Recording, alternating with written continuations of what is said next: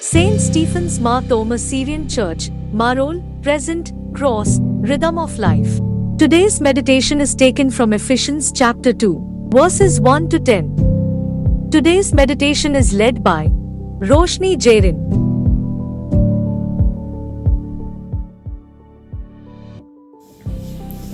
Greetings in the name of our Lord Jesus Christ. During this time of Great Lent, let us all focus and deepen our spiritual practice. The scripture portion for our Lenten meditation is taken from Paul's letter to the Ephesians, chapter 2, verses 1 to 10, testifying death to life. Have you ever felt like your life was hopeless, like you were dead in your sins and had no way out?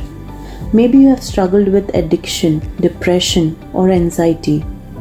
Maybe you have made choices that you regret and feel like you can never undo. Whatever your situation, there is hope.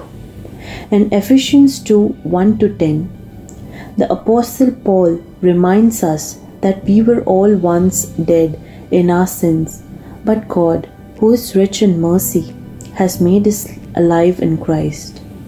Let's meditate on this passage together and see what God has to say to us. In verses 1 to 3, Paul begins by painting a bleak picture of our spiritual state before we came to Christ.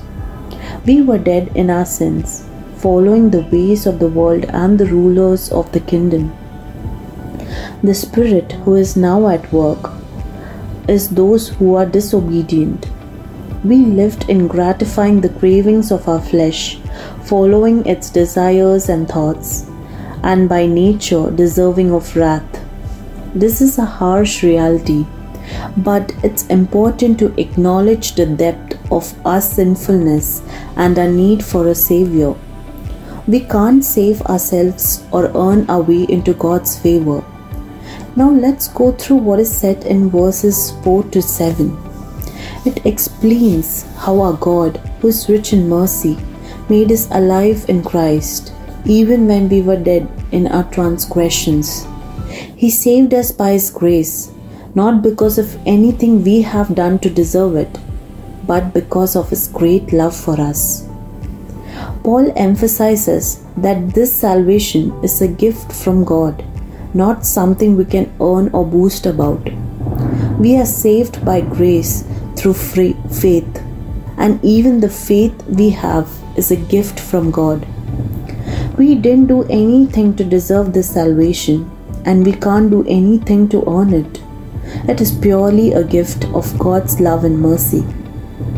But this gift of salvation is not just for our own benefit. As we see in verses 8 to 10, Paul tells us that we are God's handiwork, created in Christ Jesus to do good works, which God prepared in advance for us to do. We are not saved by our good works, but we are saved for good works. As we meditate on this passage, let's remember that we were once dead in our sins, but God has made us alive in Christ.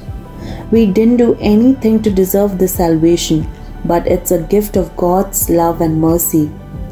And as we live out our faith in Christ, let's remember that we are called to do good works that bring glory to our God and bless those around us. May God give us grace to live out this calling and to walk in the good work He has prepared for us.